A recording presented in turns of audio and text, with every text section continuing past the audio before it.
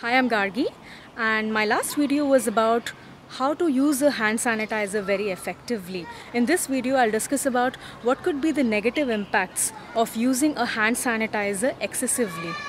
First, if I am exposing my hand to topical applications of hand sanitizers containing ethyl alcohol, I'm stripping the hand of its essential oils, which means it could become prone to dryness.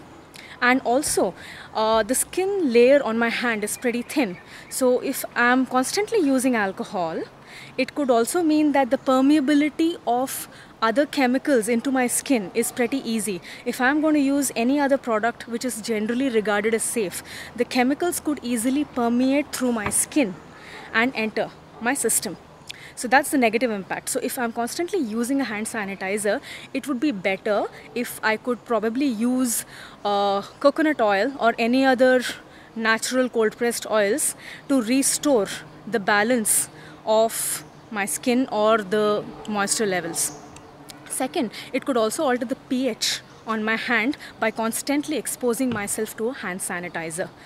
Third, the resistance to antibiotics becomes gradually lower if I'm constantly exposing myself to a hand sanitizer over a period of time.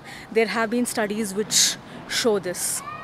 The next negative impact of using a hand sanitizer is that if I am used to making fermentation products at home like yogurt, even if it's a vegan yogurt, or bread, or like in the Indian cuisine making idli or dosa, the good microflora which is present on my hand, which is constantly exposed to a hand sanitizer, would kill all the good microflora present on my hand, and this would hinder the ability to actively participate in good fermentation processes at my home. So these are the various negative impacts that a hand sanitizer could have upon constant exposure. So it would be very prudent if whenever necessary use a hand sanitizer. Otherwise, cleaning the hands with soap and water would be the most effective way.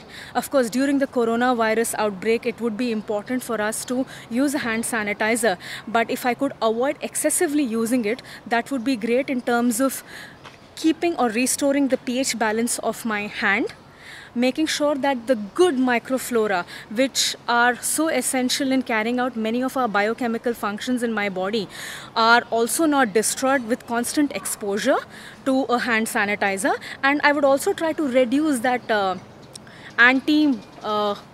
antibiotic resistance which I could possibly develop over a long period of exposure to a hand sanitizer. So let us stay safe during coronavirus, and let's use our hand sanitizers more prudently.